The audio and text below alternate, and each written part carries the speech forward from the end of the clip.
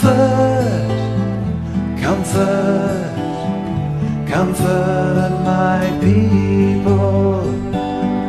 Comfort, comfort, comfort my people. Speak tenderly to Jerusalem. Tell her that her warfare is ended.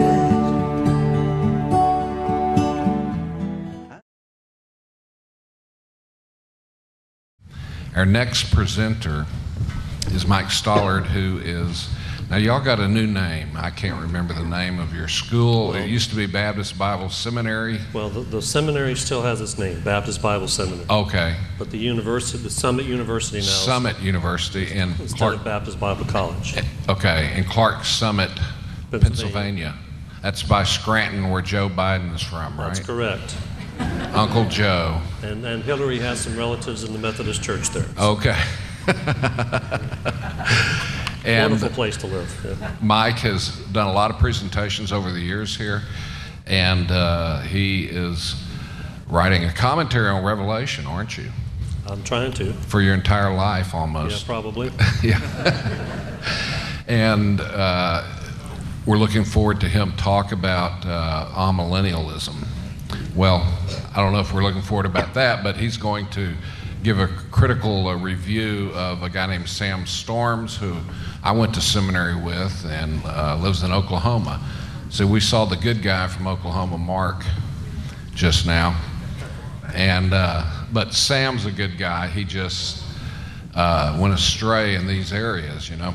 And he wrote a book defending amillennialism, and Mike's going to critique it. So go ahead. Okay. Thanks for the privilege of being here to speak to everyone and deliver this paper. I do want to give a commercial for my school. Summit University is the university, Baptist Bible Seminary, our seminary. We have 90 doctoral students at our seminary. We have 39 PhD students, 51 doctoral ministry students. And I said yesterday I'm prowling for students, so if anybody would like to talk to me, I have some literature out on the table. I'd love to talk to you about an opportunity for education, if that's what the Lord wants in your life. We do have some Russian students from Siberia, and we've been approached officially to come over there and do an extension site, and they say they have 50 PhD students for us. So we're praying through that option, and we're kind of excited about that possibility, although as an Alabama boy who spent 13 years in Texas, I don't relish going to Siberia to teach modules. But we'll see what the Lord has for us. Well, let's get to it. Sam Storms' 2013 work, Kingdom Come, presents one of the latest detailed presentations defending amillennialism over against premillennialism. Storms, lead pastor of Bridgeway Church in Oklahoma City, usually writes in an ironic tone which allows the reader who disagrees to engage the book without being emotionally directed. The book deals with many passages in an attempt to ground the amillennial position in biblical teaching. Unlike Sproul's work, The Last Days According to Jesus, Storms refers to many Old Testament passages, something that most dispensationalists immediately look for in conversation with those coming from a New Testament priority position. Storms' attention to prophetic passages that also attract premillennialists assures that his book is an important contemporary work in the dialogue between amillennialists and premillennialists. Overview of the book. A book-length review would be needed to analyze every chapter in the book. However, an overview of the book is important before a critique of a few key points is given. Kingdom Come begins appropriately with a chapter on hermeneutics. Here, Storm surveys 5 key foundational principles for interpreting prophecy, none of which are new in the debate between premillennialism and amillennialism. A second chapter attempts to define dispensationalism. While doing so, Storms presents doctrinal conclusions without paying a lot of attention to the hermeneutical underpinnings of those conclusions. In this way, his first 2 chapters seem to be unduly separated. Chapters 3 and 4 deal with eschatological text in the book of Daniel, 1 chapter on Daniel 9 and the 70 weeks, and the other chapter on Daniel chapters 2 and 7 to 12.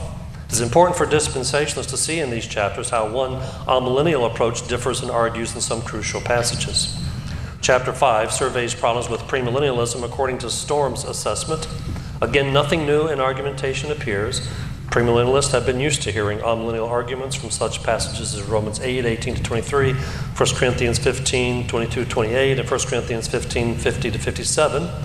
The following chapter 6 examines the theological concept of the people of God. Israel, the church, and replacement theology are discussed. Traditional passages from the amillennial arsenal are marshaled, such as Romans 9, 6-7, Ephesians 2, 11-22, Galatians 3, Galatians 6, 16, and others in support of amillennial conclusions. Chapter 7 and 8 give an exposition of Matthew 24 and the Olivet Discourse. One specific issue in chapter 8 is Storm's insistence that the fig tree is not Israel. He certainly should respond to that view, which is held by some dispensationalists. However, it may be that the majority of dispensational premillennialists hold that the fig tree in Matthew 24:32 is a natural figure and not a symbolic one. Storms does not acknowledge this fact in his overview. Chapter 9 of Kingdom Come gives a review of the book of Acts and the debate. In particular, Storms covers Acts 1, 6-8, and Acts 15. Unfortunately, Acts 3, 19-21, a crucial passage in the eyes of many dispensationalists, is left unexplored. Chapter 10 analyzes the extremely significant passage of Romans 11 and its discussion of the future of Israel. Chapter 11 in his book presents Storm's understanding of an already not yet view of the kingdom of God that is in keeping with conventional wisdom within evangelicalism. In doing this, he explicitly states indebtedness to George Ladd. On the other side, dispensational premillennialists dispute the conventional wisdom of the evangelical herd. Chapter 12 gives an ironic analysis of postmillennialism while showing the differences with amillennialism. Suitably, 4 entire chapters, 13 through 16, are given over to analysis of the book of Revelation. Chapter 13 traces the seal, trumpet, and bowl judgments, following closely the work of Beale. Chapter 14, perhaps the most noteworthy part of the discussion of Revelation, outlines the debate in Revelation 20 and the binding of Satan, the Achilles heel of amillennialism according to premillennialists. Chapter 15 continues the discussion of Revelation 20 by examining the reference to the first resurrection. Chapter 16 studies the personage of the Antichrist by reviewing Revelation chapters 13 and 17. A continuing study of the Antichrist is given in chapter 17 of the book as it addresses 2 Thessalonians 2. A concluding chapter summarizes a cumulative case made for amillennialism. Dispensationalists can appreciate the length of the book and the details provided by Storms. Hopefully, full book-length reviews can be provided by the premillennial side. What follows begins the process. Case studies in 4 key passages. Elements from 4 biblical passages, 2 from Paul, Daniel 9, and Revelation 20, will be analyzed below, giving examples of how Storms presents his amillennial case and how the premillennialist should respond. This is only a small portion of the passages which Storms discusses. Generalizations from these 4 case studies should only be made cautiously. Each passage and its use should be studied on its own. However, once all the information is absorbed, the student will find that Storms defends a classical understanding of amillennialism. There is little that is new. The positive contribution of Storms is to collect a large amount of argumentation in one place. In this, he has done a great service for the evangelical community. I'm trying to be nice. 1 Corinthians 15, 22-26, and 50-58.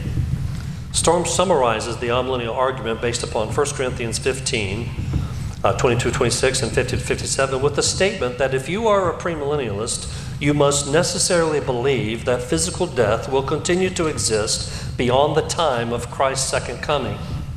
He goes on to couple that statement with the words, death is defeated and swallowed up in victory at the parousia. The basic idea is that premillennialism cannot be right since it teaches that death continues after the second coming. How is this known? The New Testament explicitly teaches, according to Storms, that the second coming of Christ is the end of death.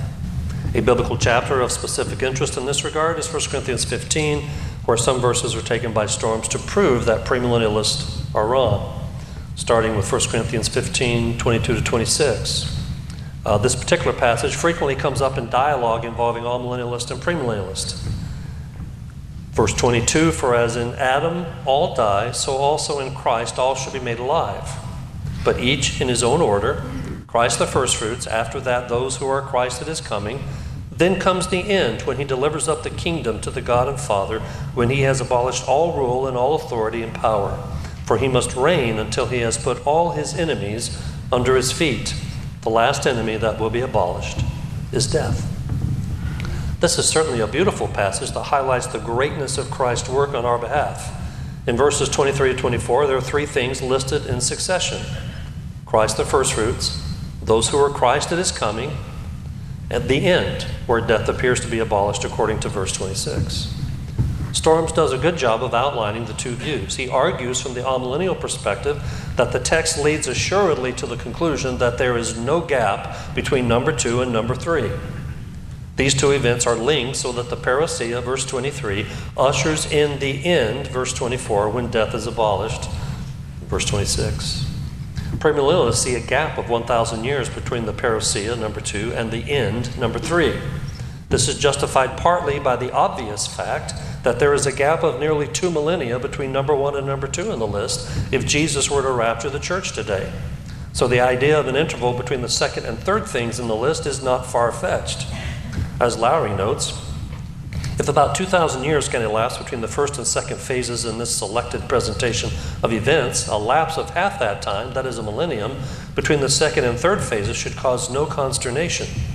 Premillennialism requires an interval. The wording of the passage allows for that and even encourages such an understanding. Thus, these verses are not a clear argument in favor of the idea that the second coming brings the end of death immediately. The amillennial argument of Storms acknowledges the gap between the first two items in the list and the use of this fact by premillennial interpreters. He further acknowledges what some amillennial interpreters do not, that the word then, Ada, in verse 24, does not by itself suggest that the parousia and the time of the consummation are chronologically coinciding. Quote, before proceeding, note well that the matter under dispute is not whether the terms Paul used, epada and Ada, both of which are translated then by the ESV, will admit of a time gap. Obviously they may. The question is whether or not in this context they do. I will argue below that other factors in the text prohibit our interpreting Paul as saying that there is a gap of 1,000 years, the millennium, between the resurrection of Christ's people at his second coming and the end. This is not to deny the obvious gap between the resurrection of Christ and that of Christians, but no such gap, I will argue, is possible in the case of our resurrection and the end. Storms correctly avoid saying too much about Ada. The historic premillennialist Grudem notes the two words translated then in this passage both take the sense after that, not the sense at that same time. Therefore, the passage gives some support to the idea that just as there is an interval of time between Christ's resurrection and his second coming when we receive a resurrection body, so there is an interval of time between Christ's second coming and the end. Grudem goes on to cite examples. The Greek word Ada does mean after that. It does not always indicate temporal sequence because it can also introduce the next item or argument in a logical progression. But in narrating historical occurrences, it indicates something that happens after something else. The Pauline examples are instructive. Even earlier in 1 Corinthians 15, verses 5 and 7, the words Ada and Epada are used to introduce elements in a list when there are definitely time intervals between the items. Rather than rely upon a conclusion based upon the adverbs in the verses, Storms appeals to a larger context question. Quote, in summary, the end, ta telos, marks the close of Christ's reign, or at least that phase of it with which Paul is concerned. It is brought to its climax by the complete and final overthrow of death. The point of dispute is the time of the end. The premillennialist argues that the end is the end or close of the millennial age, 1,000 years after Christ has returned to earth. The amillennialist argues that the end is the end or close of the present church age, signaled and brought to fruition by Christ's second coming. It seems clear that all one need to do is demonstrate which of these two options is correct, and the millennial debate would come to a close. This isn't as difficult as one might think, since both eschatological schools agree that Christ's reign consummates with the destruction of death, and since the destruction of death signals the end, we need only ascertain the time of death's death. To answer this question and determine the correct interpretation, Storms now moves to the later context of 1 Corinthians 15, 50 to 58. These verses speak of the elimination of the power of death over believers. Death is swallowed up in victory, verse 54. The sting of death is removed, verses 55 to 57. Before that, Paul states that flesh and blood cannot inherit the kingdom of God, verse 50. Storms is correct in noting that there is a focus here on glorified believers entering into God's kingdom. However, Storms draws some unwarranted implications from that fact, which premillennialists, especially dispensationalists, will dispute. He comments that only those who have been constantly transformed in body and spirit by that resurrection, glorification, brought to pass at the return of Christ, shall inherit the kingdom of God. He goes on to say the kingdom in view, according to the premillennialist, is the millennial kingdom, that very reign of Christ we noted above in 1 Corinthians 15:24.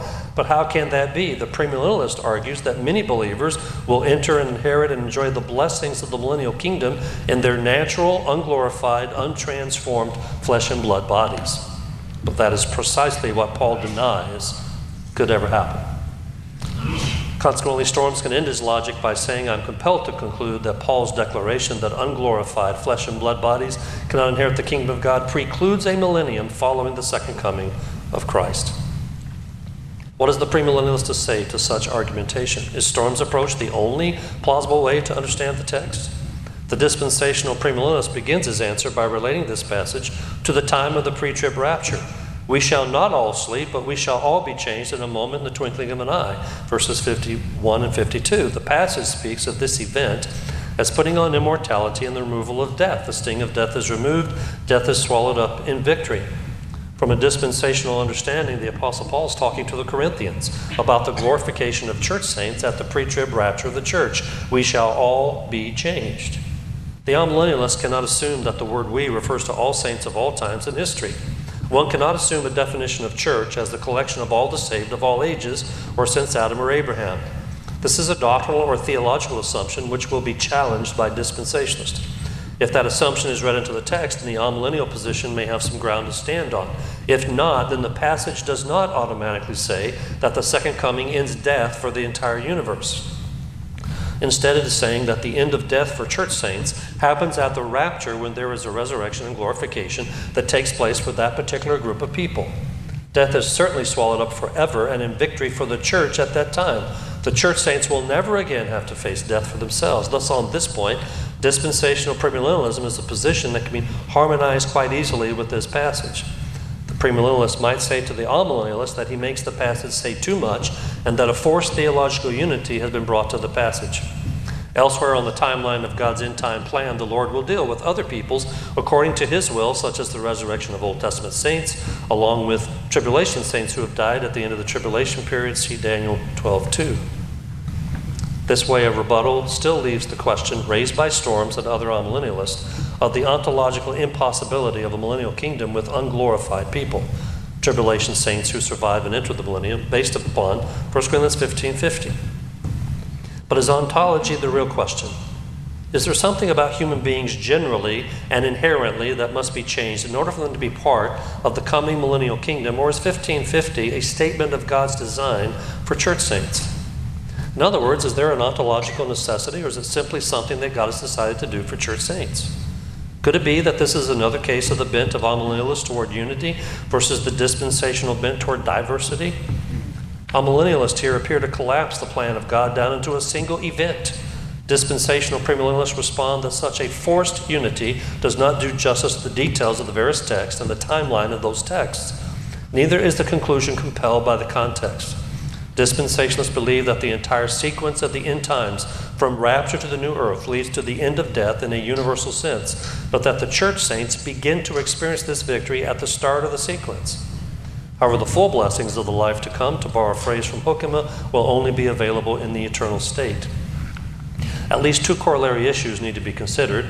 It is quite possible that the concept of inheriting the kingdom, a future prospect, often overlooked in the emphasis of amillennialists on the present aspect of kingdom during the church age, refers to something other than an ontological necessity. Peter suggests that the idea of inheritance is the function of ruling which believers undertake. From this vantage point, it may be that those who enter the millennium unglorified, trib saints who survive, will not rule over glorified saints. A second corollary of this debate would be the lack of Old Testament perspective for the amillennialist. Walver describes the problem this way. A common assumption of amillennialism is that living saints will be translated at the time of the second advent. There is seldom any facing of the significant fact that none of the Old Testament passages dealing with the second advent teach anything on the subject of the translation of the saints. In fact, the idea of a general translation is foreign to the Old Testament. The viewpoint of Old Testament prophecies is that saints on earth at the time of the second advent will enter the millennial kingdom in the flesh, an obvious contradiction of the idea of translation. This is clearly taught by the fact that saints will till the ground, raise crops, and have children born to them, all of which would be quite incredible for translated saints. It is safe to say that no passage in the Old and New Testament, which is accepted by all parties as relating to the second advent of Christ at the end of the tribulation, ever speaks of translation of the saints. All passages dealing with translation concerning the coming of Christ for his church, which is distinguished from the second coming proper. This is not to say that Storms ignores the Old Testament. His desire to treat it in many of its details is praiseworthy, as mentioned earlier. However, the conclusions he draws do not account fully for the explanation of all the details. The judgment is that his approach is not comprehensive enough, a problem that all interpreters must face. At any rate, it is clear that 1 Corinthians 15 does not automatically eliminate the premillennial position, as Storms asserts. Romans 8:18-23.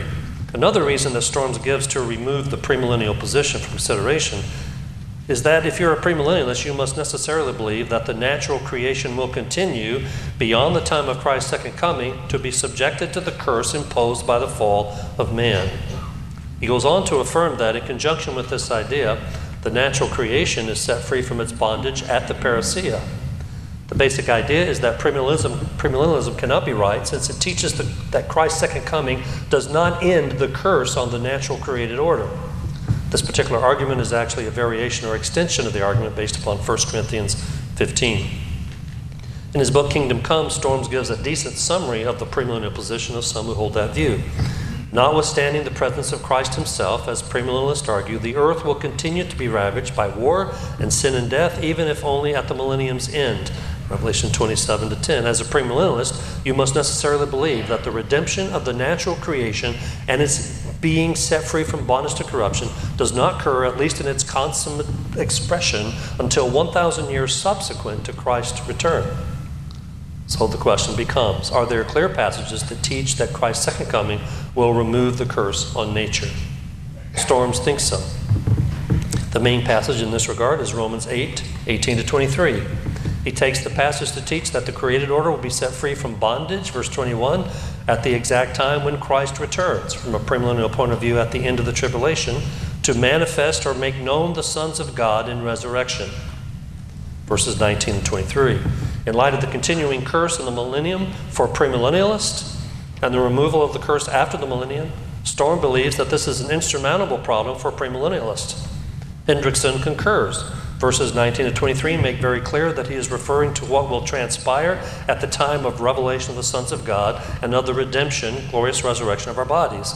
In other words, at the time of Christ's return. Stremple joins in making the same interpretive deduction.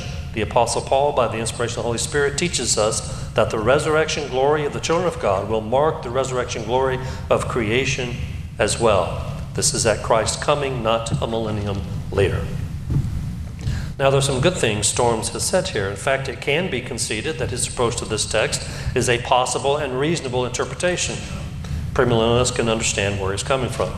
However, Storms' interpretation is not the only reasonable way to take the text. The text does not clearly give the timing of the removal of the curse on creation. It only says that the creation looks for the revealing of the sons of God and that creation will one day be delivered from bondage. To assume that these two things match chronologically is a reasonable deduction from the text, but not a necessary deduction from the text. Premillennialists have responded in a couple of ways. There are some premillennial interpreters who are willing to assert, in agreement with Storms, that the second coming is when the creation is set free from bondage.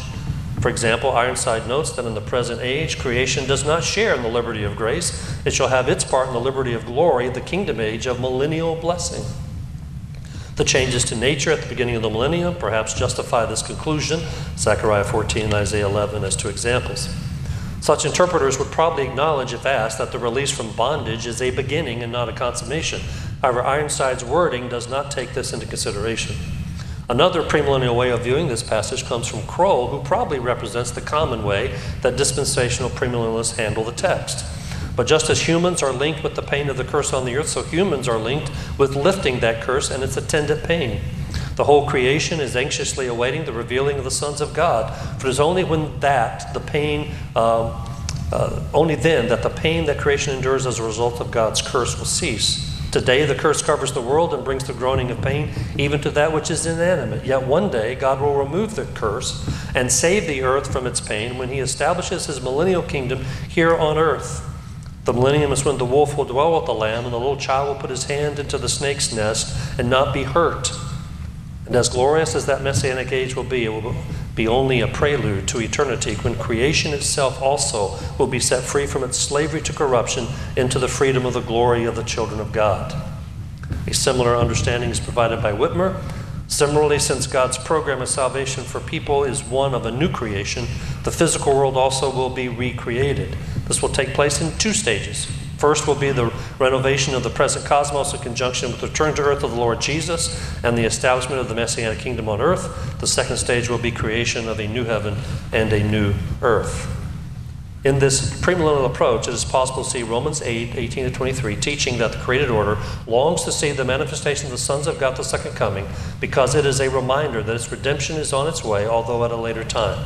The syncing of the two chronologically is not necessary. The necessary linkage is the shared hope for redemption.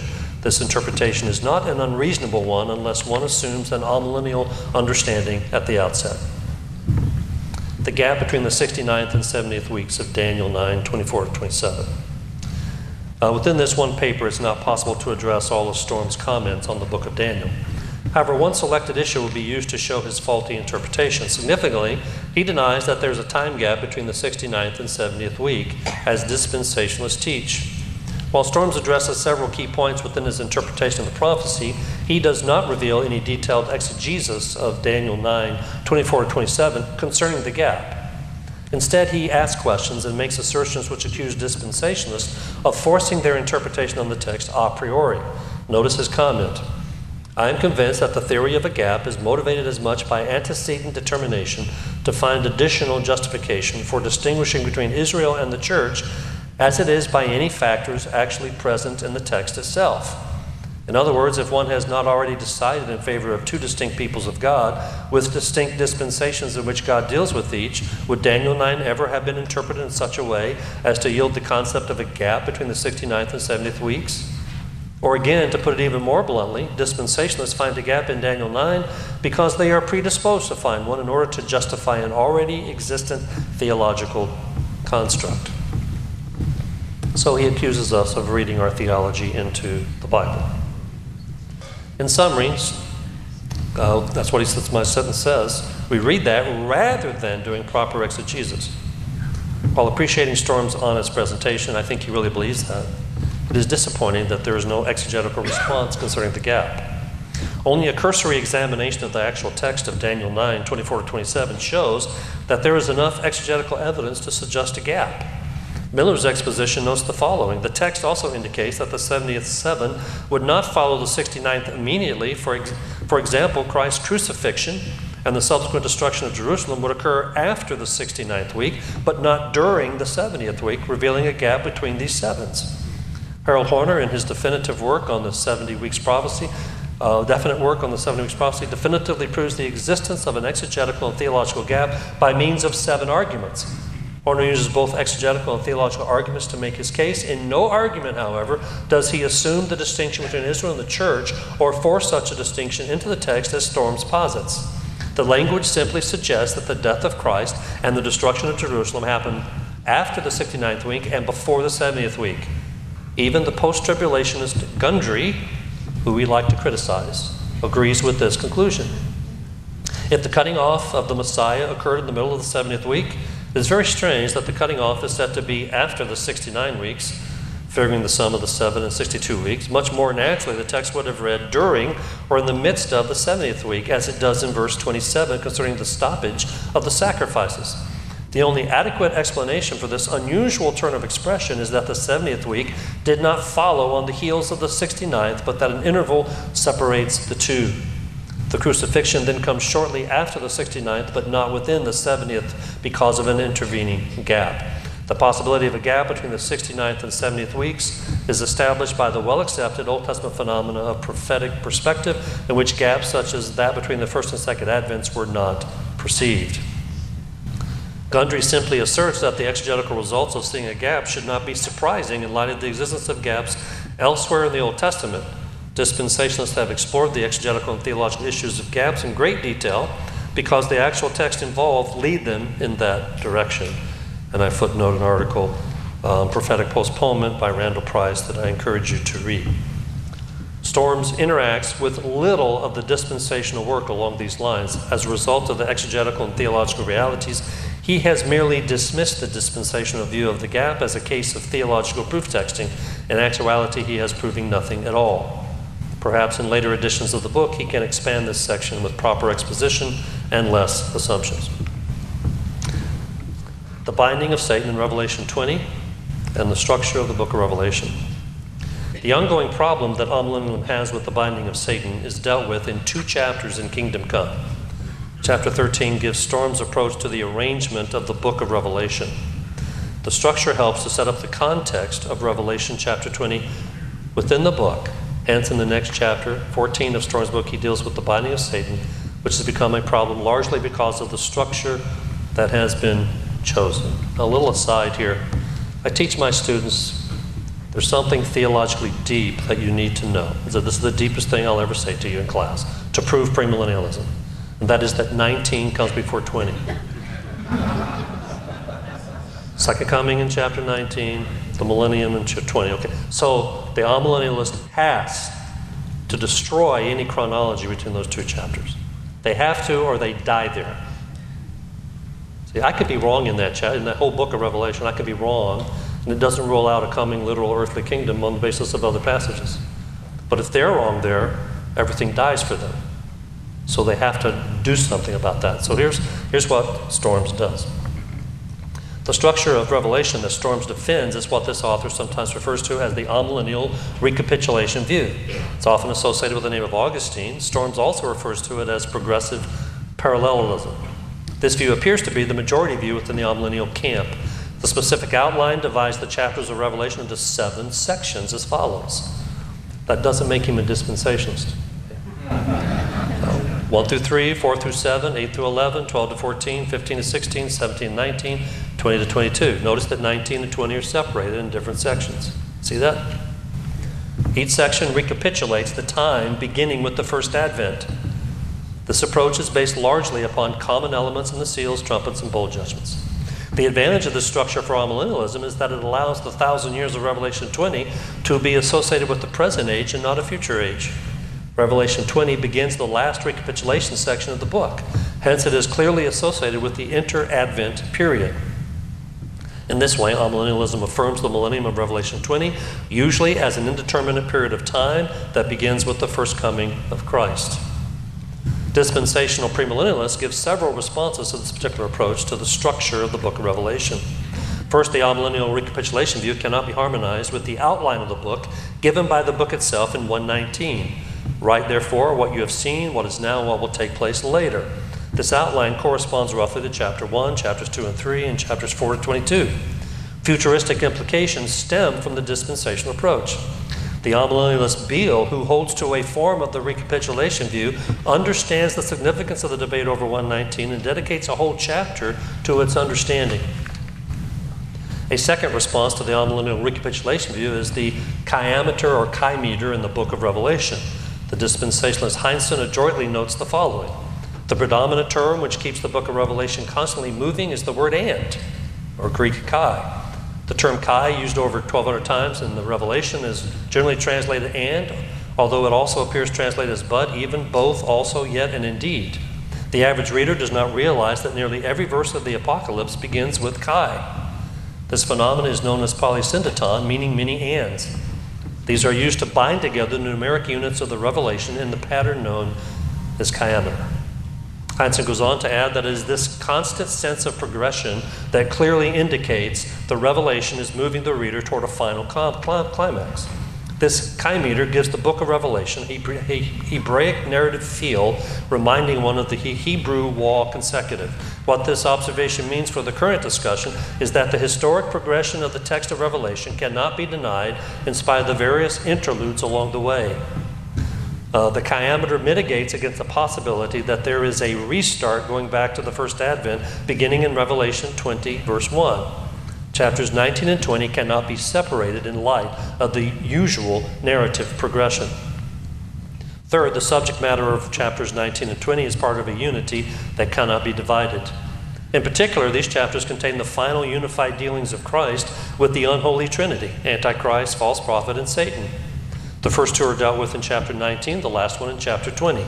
Thomas goes further in saying that the seventh bowl judgment extends from 16:17 to 22:5. He has a large unity there. Such a conclusion can only be reached if there is a unified approach to the final judgments that lead to the coming in of the kingdom. The flow of the chapters easily read as a unified whole rather than a subdivided, recapitulated account. Coupled with the chiameter mentioned above, one is hard-pressed to dissolve the unity of chapters 19 and 20. Fourth, the most debated point in the matter continues to be the binding of Satan as given in 22 and 3.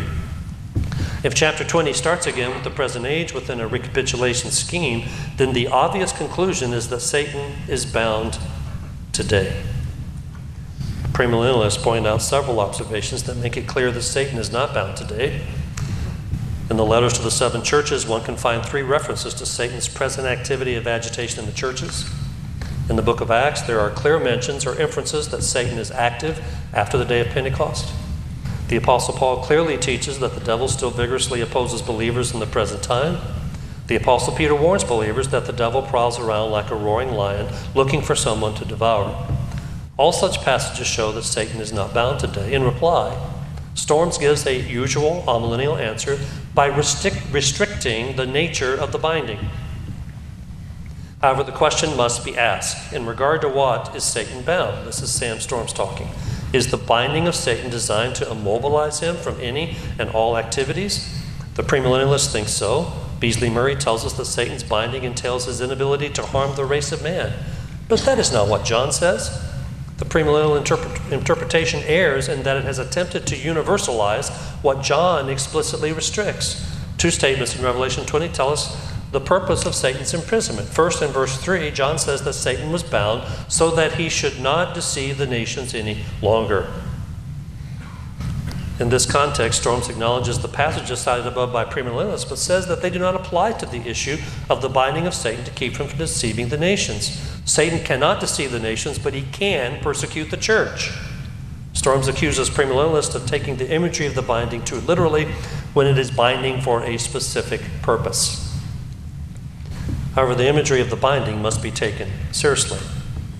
Is the picture of the prevention of Satan's activity among the peoples of the world. In Acts 13:10, Paul confronts a person outside the church who is among the nations. Yet according to the text, Satan has his deceiving way with the pagan that Paul encounters. Is this not an example of Satan actively deceiving people among the nations? Mount, in describing the imagery of Revelation 20, notes the elaborate measures taken to ensure his custody, that's Satan's custody, are most easily understood as implying the complete cessation of his influence on earth rather than the curbing of his activities. Walford asked the pertinent question, if God wanted to show that Satan was totally inactive and out of touch with the world, how could he have rendered it more specifically than he has done in this passage? All that is needed is one counter-example in the Bible to show Satan deceiving an individual within the nations of the world. Acts 13:10 provides such an example, which in the end prevents the amillennialists from asserting that Satan is not deceiving the nations. The case is more problematic for the amillennialists when Pauline teaching on the matter is examined. Paul in 2 Corinthians 4:3 and 4 states the issue rather clearly. And even if our gospel is veiled, it is veiled to those who are perishing, in whose case the God of this world has blinded the minds of the unbelieving, that they might not see the light of the gospel of the glory of Christ, who is the image of God. On the face of things, following literal interpretation, this passage seems to suggest that the God of this world, Satan, is currently deceiving individuals within the nations. In fact, the apostle seems to suggest that all lost individuals among the nations of the world are being blinded by Satan. To diminish the direct import of the passage, Storms makes some assumptions. First, he assumes that good angels may actually aid in hindering Satan. We may rest assured that in some way they, good angels, are present to strengthen, guard, and encourage those who proclaim the gospel, and perhaps even to restrain the adverse influence of the demonic who would seek to undermine the reception of the gospel. This almost sounds as an admission that Satan's dominion is actually deceiving individuals within the people groups of the world, something he has denied in his discussion in Revelation 20. Second, Storms relativizes the deceiving ministry of Satan. In another place in the book, he comments, in other words, it is the influence of the church as a result of the universal preaching of the gospel which inhibits the activity of Satan in this particular regard. Though Satan still blinds the minds of the unbelieving, he is providentially restricted from hindering the pervasive expansion of the gospel throughout the world. Satan may win an occasional battle, but the war belongs to Christ. The premillennialist looks at such a comment and interprets Storm's words as teaching a partial deceiving of the nations. Blinding means deceiving. Revelation 23 teaches that for 1,000 years, Satan will do no deceiving of the nations. Storms is attempting to have his cake and eat it too. However, such partial deception by Satan is not consistent with the binding of Satan taught in the Bible for the millennium. In the end, the premillennialist remains confident that his approach to the structure of the book of Revelation, especially chapters 19 to 20, is correct. Satan will be bound in a future time that begins at the second coming of Christ. The premillennialists will continue to believe the amillennialists have not made their case. Conclusion, Sam Storms has provided a helpful work in Kingdom Come. In addition to a short survey of his work, this article has addressed 4 areas of Bible interpretation from his book: 1 Corinthians 15, Romans 8, the gap between the 69th and 70th week in Daniel, and the book of Revelation, especially chapter 20. The large amount of detail provided by Storms deserves a longer response. However, it does not appear that there are a lot of new amillennial interpretations provided by Storms. Nonetheless, the collection of the massive amount of data will make his work one of the standard defenses of amillennialism in the days ahead. Premillennialists, however, will remain unconvinced by the theological assumptions and arguments for his position.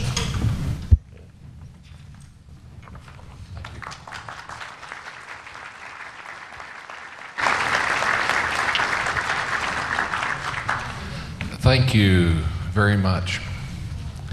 Back in the 80s, I used to go to an annual conference called the Salado Conference, and it was largely made up of Dallas Seminary graduates who were strongly Reformed.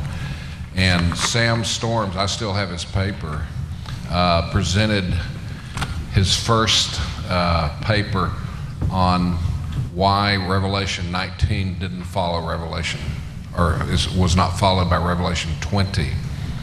And Lewis Johnson was always there.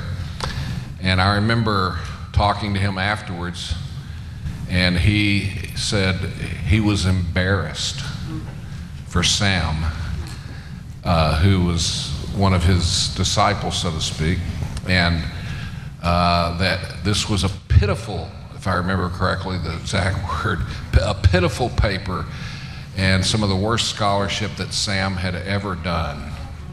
And he then, a little circle had gathered around, and he went on and expounded the errors of Sam's paper. But it looks like he hadn't changed since the 80s, even with Lewis Johnson's critique.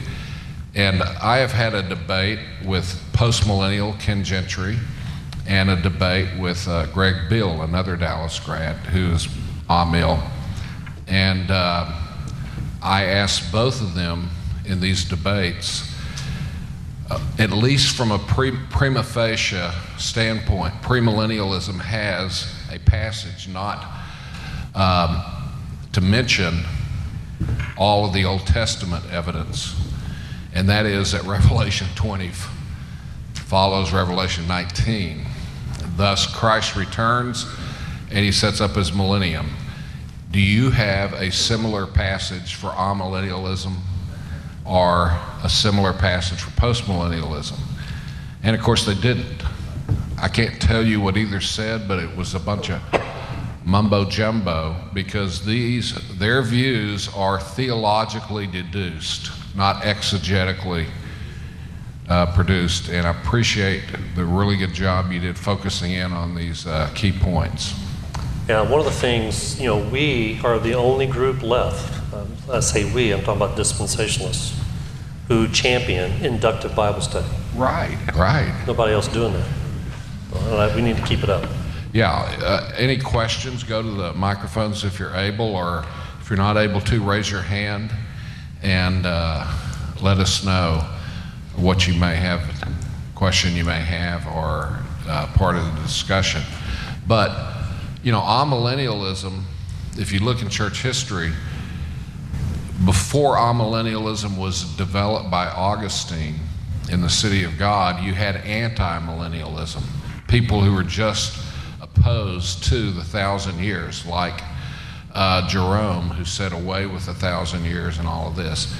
And, everybody knows it's the result of allegorical interpretation from the School of Alexandria and stuff like this. And I remember, is Wayne House here, or he's going to speak next? I guess he's getting ready. He's cramming. He's cramming, yes.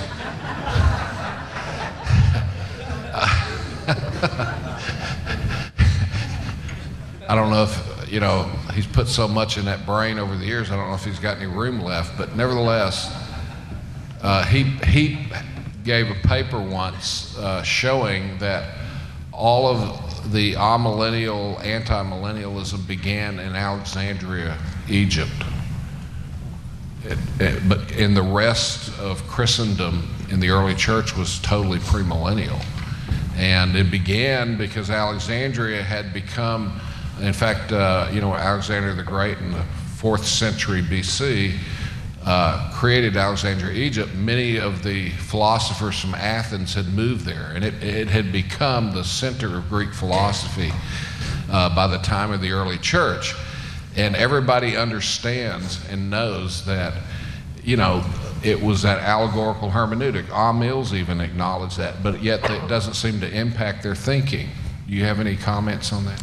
Well, I tell my students, I talk about the revival in the 2nd century, the revival of Greek classics that took place in the 2nd century. Let's get back to classical Greek, not that stupid Koine Greek of the New Testament. The culture wanted to get back to the Attic classic Greek. And then they also wanted to get back to some classic philosophy. Well, they had a lot of choices. They picked Plato. And so you have a revival of that, which starts to influence things. And of course, Plato, you remember the cave in the Republic, and what's the big deal and what's the real thing in Plato? It's not the real thing, it's the ideal thing, which has no use for a concrete kingdom idea. And so I always tell my students, and I'm sure Westminster doesn't agree with me on this, Tom, but I tell my students that amillennialism owes more to Plato than it does the Bible. Right. Exactly. Go ahead, Joe. Mike, awesome presentation. Thank you so much. We hear of dispensationalists from time to time becoming amillennialists, but do we hear very many amillennial theologians shifting to a dispensational position? There is a highway where it's got 2 lanes, one going each side. So yeah, there in our postmodern culture, there's a lot of shifting going on everywhere. So we do see some converts coming our way. But we tend to grieve about the ones going the other way, so we emphasize them more a little bit. I can't think of one off the top of my head, but I have students who used to be on Mill. Yeah, I've been told by graduates of Westminster Seminary that probably half, and this has been over the years, probably half of the students that graduate from Westminster lean toward premillennialism even there, and things. I don't know if that's true. That's what I was told. But it's interesting, on the 70 weeks of Daniel, in fact, back in the late 1940s, a guy named Knowles wrote an article in the Westminster Theological Journal. And for you laymen, in other words, Westminster would be a champion of amillennialism.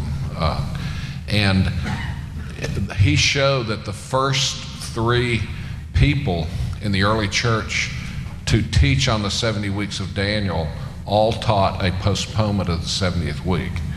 And yet, many people think that the gap between the 69th and 70th week is something modern dispensationalists came up with. In fact, you'll even find that in some people's writings, when the three earliest interpretations, you have Irenaeus, you have Hippolytus, and I forget the other guy a little later, all said that the 70th week had to be postponed.